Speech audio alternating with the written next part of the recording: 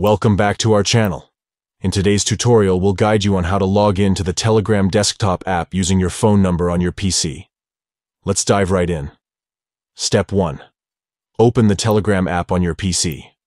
Step 2. Click Start Messaging to launch the app. Step 3. From the setup screen, choose to log in using your phone number. Step 4. Type your phone number into the Telegram app on your PC. Step 5. Click Next to proceed. Step 6. A code will be sent to the Telegram app on your phone. Type this code into the Telegram app on your PC, and just like that, Telegram will automatically and instantly open all your messages on your PC. Enjoy the seamless experience of accessing your Telegram account on your PC using your phone number.